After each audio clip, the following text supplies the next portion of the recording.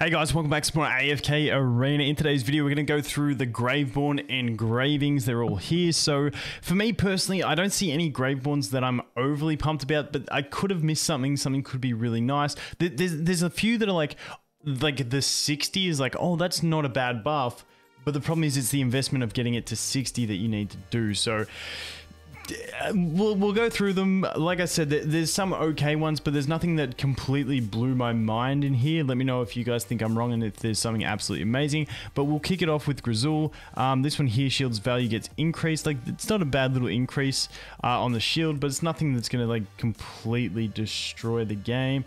During the battles, the time of all debuffs dealt to allies by intelligence-based enemies is reduced by 20%. So you get the CC reduction. Maybe, like, does this make him a bit of a PvP thing for countering, like, CC? Like, I don't think so. I don't think so. It's like, once again, not bad little buffs if they were just basic to his skill, but the investment you need to go through to get there, you know, it's a bit steep. And then if we go to engravings and check the stats on him, we do get accuracy. So that's Grazul. Shimira just gets a little damage increase. This one here, after using the ultimate ability Tortured Souls, Shimira ignores all health requirements and receives the maximum damage increase, which lasts for 8 seconds. So, you know, she gets the full 30%, 40%. So it's not changing Shimira. I don't even care what stat she gets. She's not going to work end game, is the problem.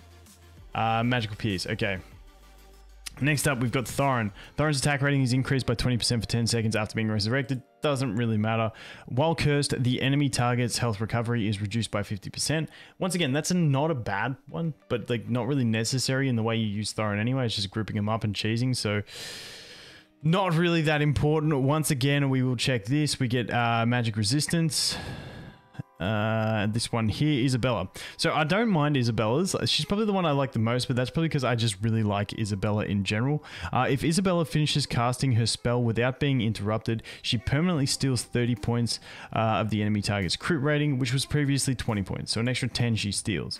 Each time Isabella has successfully cast a spell without being interrupted, her casting speed increased by 5%. Ability can be stacked up to 5 times. It's a 25% increase. It's not too bad. Like I said, this is one of those ones, if that was at 30, I'd be like pumped. But it's at 60, so I don't know if, I don't think if Isabella's good enough to warrant it, but it is a nice buff for Isabella in herself. Next up, Nara. The target enemy bleed, yada yada yada, which cause 70% damage per second. You know, little increase. Sorry, we didn't look at Isabella's engraving stats. And why is she getting physical resistance? I don't like that at all. Okay, a single target can receive the effects of the ability up to 5 times per 10 seconds. That's up from 4. Once again, Nara, not a crazy one. Doesn't really get me excited. We've got a bit of accuracy on Nara.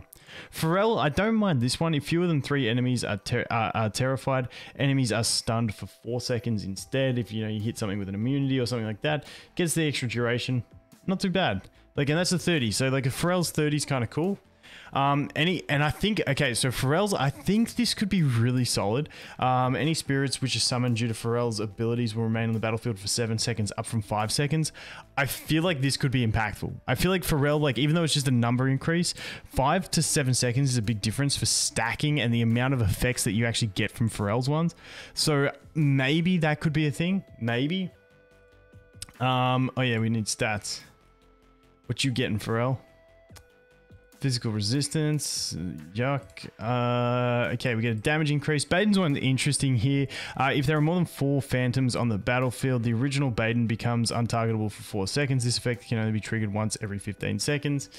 You know, I don't think it's going to make Baiden irrelevant personally. And then we get physical pierce on him. At least he gets a relevant stat. Then we have Keltha. Damage received by enemies increased by 50% for 13 seconds, up from 10 seconds. And this one here, Keltha's attack rating is increased by 25% up until the enemy that originally killed him is slain. So I don't think that's really going to like break the world for Keltha either, unfortunately. I still like Keltha in some situations. I think he's not too bad, and he does go ahead and get some accuracy. And then we have Silas. So Silas is one. This goes to 40% here of his attack, up from 30. And this one here, allies within the gas cloud radius receive 10% less damage from enemies. Once again, not too bad, not game breaking. Cool beans. What do we got? Physical resistance. Then we have Odin. We get a damage increase on this one, which I'm always happy for a damage increase on Odin. Anything on Odin is actually just good because Odin's good, but it's not that crazy. And then we have Odin's attack ratings increased by 18% and his haste increased by 20 points each time he opens an eye. Now, considering he has 3 eyes, that's going to be a 3% attack times 3, so that's a 9% attack increase for him, and a 15...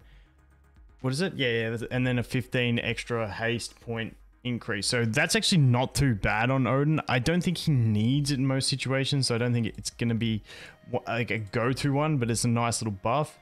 And crit damage reduction. What are these weird stats?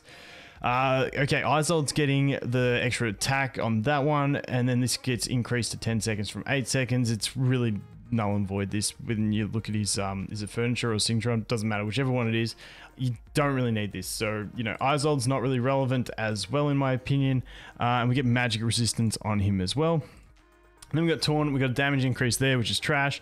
This one goes from 40 to 50% of max HP restored. Not gonna make him like broken at all. And we do get, wait, what's that? What's RH?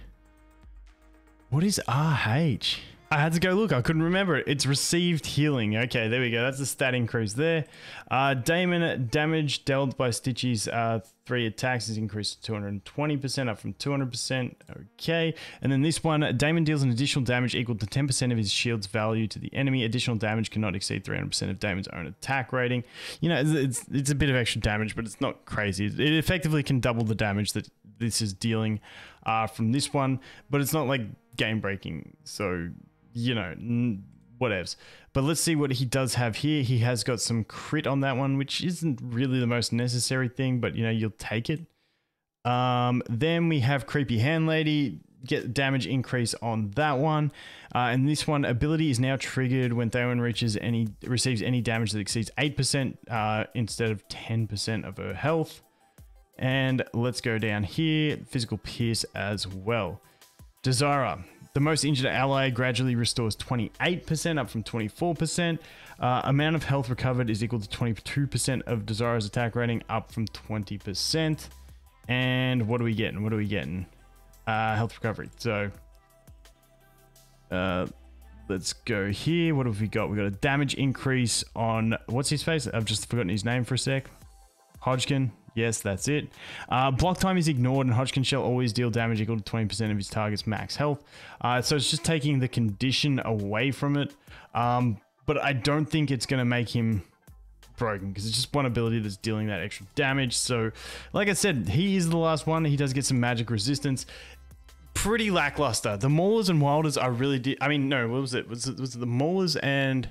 Raku was pretty cool. But the Maulers and Lightbearers I got the most excited for, I think. And, you know, Graveborn's gone back to nothing too crazy exciting. I think Pharrell's could be the best, maybe. But yeah, that's the engravings. Anyway, guys, you let me know what you think. Is there any... What's your favorite 30s and your favorite 60s out of that? Isabella's I like, but I don't think it's going to make Isabella meta, so it's not going to be worth it. So, yeah, that's pretty much it for Graveborn Engravings. Anyway, guys, thanks for watching. Hope you have an awesome day, and I'll look forward to seeing you in the next one. Cheers.